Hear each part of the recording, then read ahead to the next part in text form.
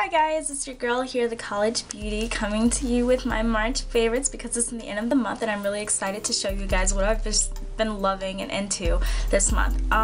Most of it is beauty products and a few hair products, not really in fashion or anything like that yet because I feel like that can be a separate video. So let's just get right into it.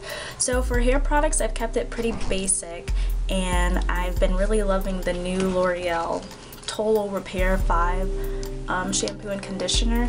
I feel like these really clean my hair while also maintaining its moisture, and my hair does not feel like oily or too dry when it's completely dry, and that's really nice since it's getting hotter out. I do not want my skin to appear like a little grease monkey. So yeah, moving on. My favorite scent of the month has been Viva La Juicy and the original Juicy Couture. I know it's so cliche, but I really love these scents this month. I got them when they first came out and I played them out and then I kind of set them aside in my perfume rack, but now I'm going back to them and I wear them every single day, 20 times a day. I just love it, and it's a perfume that I always get compliments on. So I love the original and also Viva La Juicy. So yeah.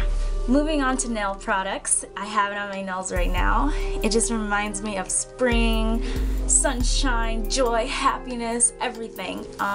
It's the China Glaze Sun Worshipper, and it's so bright and beautiful and yellow, and it's just like, who couldn't love it?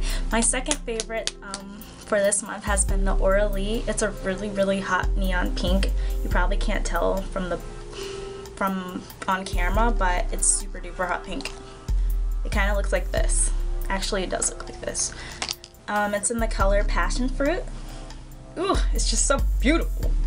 Okay, so yeah, that's it for my nail products. Moving on to lipsticks. I've only really been into 2 products this month, even though I've bought a lot of lipsticks in the last few weeks, but 2 of them have really stuck out to me, and the first one is one from the Flower brand.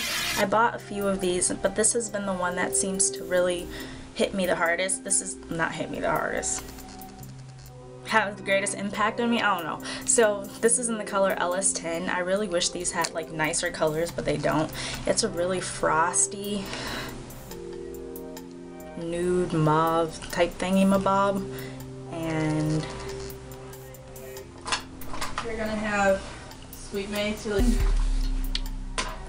Hi roommate! But anyways, this is what it looks like. It's a frosty finish, it's pink, and yeah.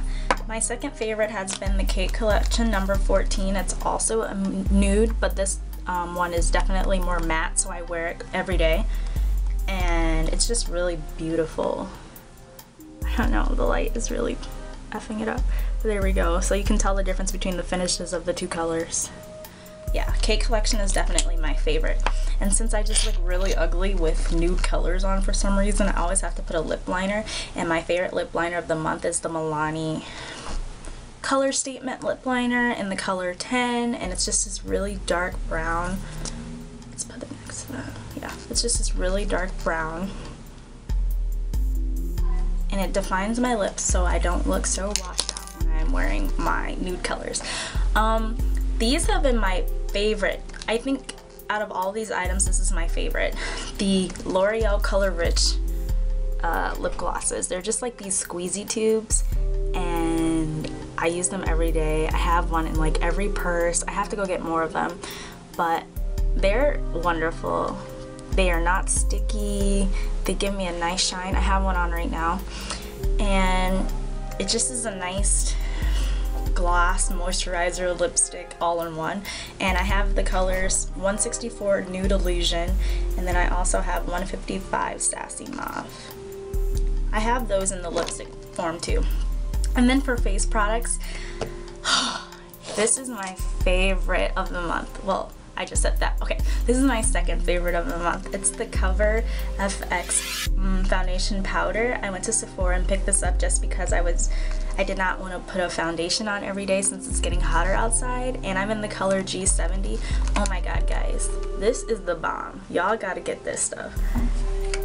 It's what I have on right now. I don't have any foundation on, I just have on the powder, and as you can see, it conceals everything while also giving me a nice, you know, matte finish.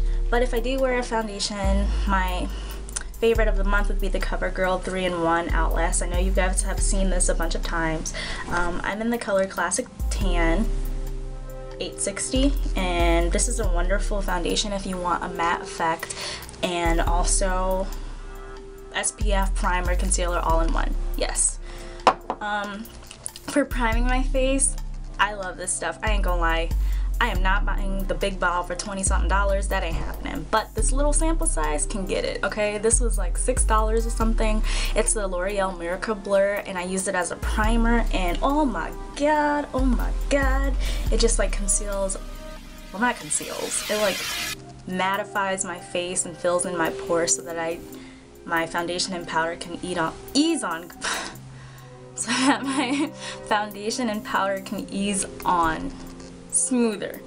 Whew, there we go. So yeah, y'all get on this. I wouldn't recommend buying the big bottle unless you're rich or something, but yeah, here it is, L'Oreal Miracle Blur. Then for my eyeliner, I have really been loving can you stop coming in here?